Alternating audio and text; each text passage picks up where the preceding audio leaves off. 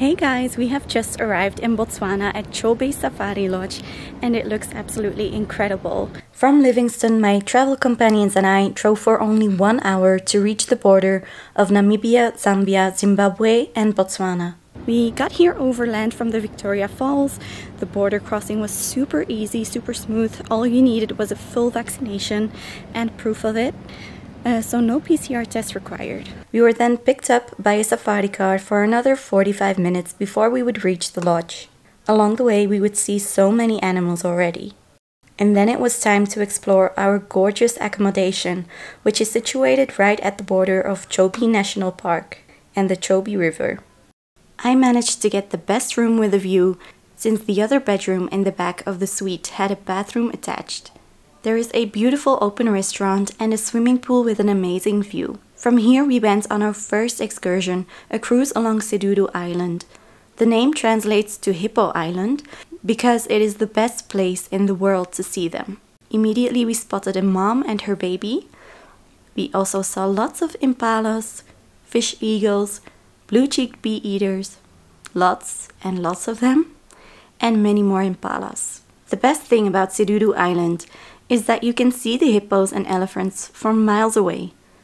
And it is one of few places where you can see hippos out of the water during the day because there is lots of competition when it comes to the food. Many other animals love the grass for a balanced diet. Some still like to hide, especially the little ones. We also got to know many beautiful bird species. Then we had the pleasure of seeing the elephant bulls up close. Really close. The boat would come up to 2 meters away from them.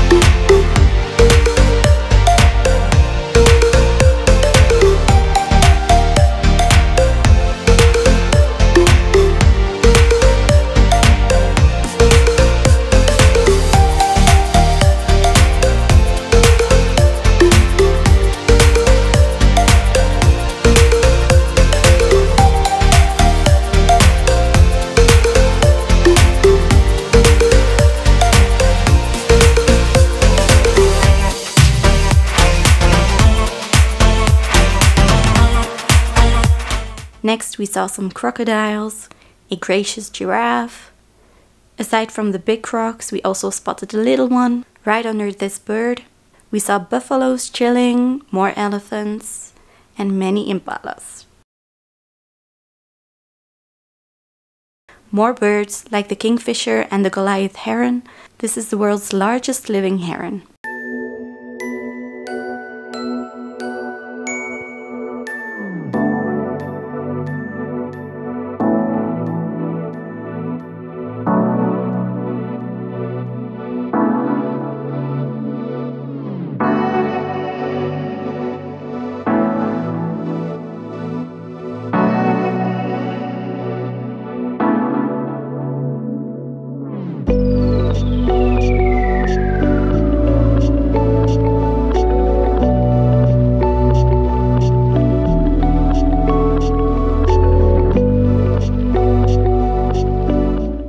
We ended the day with a delicious dinner. You can choose anything off the menu. The next day, we got up early to go on our first game drive at 6 a.m. We managed to catch a beautiful sunrise and soon saw our first animals, the impalas and kudus. A bit further along the road, we saw meerkats and a fishing black heron. Driving along the water, we soon saw the first hippo ears pop up. But then we went into the bush to search for the lions. We came across a huge group of monkeys. And then I was the one who spotted the lion. And she wasn't alone. After a warm cup of coffee along the river, we saw the national bird of Botswana, a black-tailed jackal on the hunt. And right before ending our game drive, we spotted 3 more lions underneath the trees. In the evening, we went on another game drive, and this time it was just the three of us. We had only just arrived in the park, and already we saw a hippo and a baby and two fighting elephants at the same time.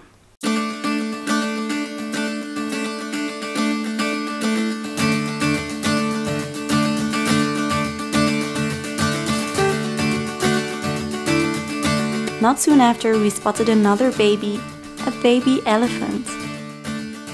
We also saw many more birds, like the gray go-away birds. Then once again we spotted a herd of elephants, and this time they had an even smaller baby with them.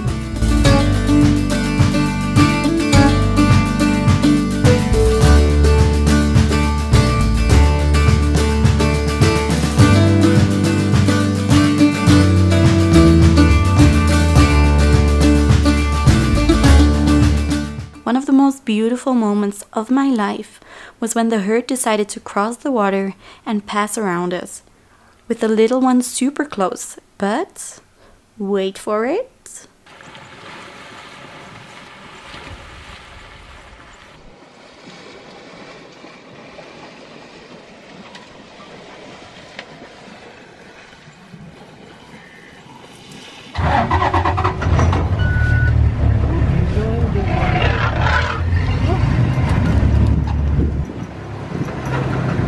Then we went back into the bush and saw a lot more animals, like this giraffe. And on our way back, we were lucky to come across the herd of elephants crossing the road after their sand bath. The little one is so damn cute. He really put on a show for us.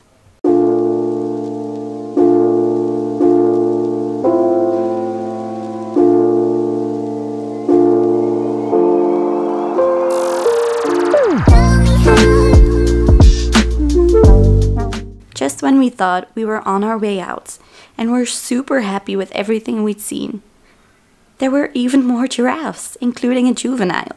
We saw the hornbill dig for bugs. I love these birds. And after leaving the park, Botswana was like, hold on, one more thing.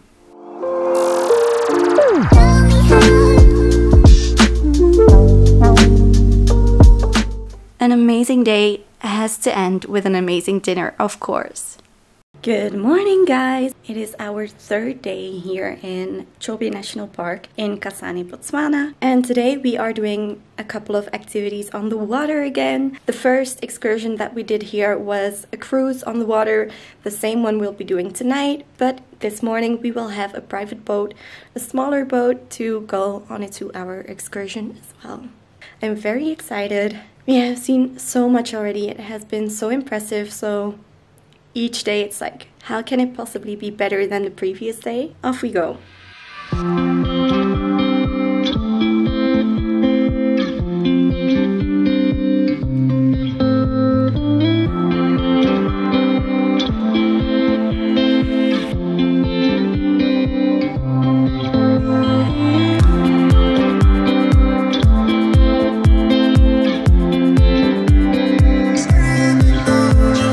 When we set off, it was looking promising. We did see some animals.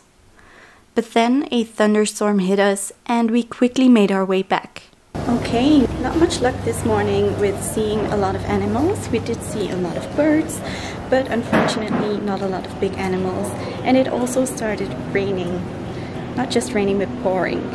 So let's hope that we have a bit more luck this afternoon with the bigger cruise, and that it doesn't rain too much anymore. On our cruise in the evening, we started off well once again.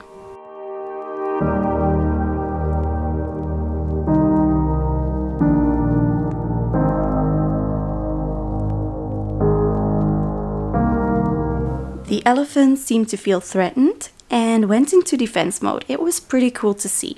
We saw many hippos, more than in the morning, and we saw a family of Jesus birds. They get their name because they seem to walk on water. But then the wind picked up, so did the cold, and another thunderstorm began. That's it for this video, guys. Thank you so much for watching. I hope you liked it. If you did, make sure to give it a thumbs up. And if you don't want to miss any of the next adventures, then make sure to subscribe and hit the bell notification. After this video, there is still one more video coming up about Nata Bird Reserve in Botswana, which was also a beautiful place and completely different to what we've seen already. By now, I have left Botswana and I'm on my way to Namibia. I'll be spending some time in Windhoek, Swakopmund, and I'll also be doing a self-drive to the south. So if you don't want to miss out on that, make sure to subscribe, and I hope to see you in the next one. Bye!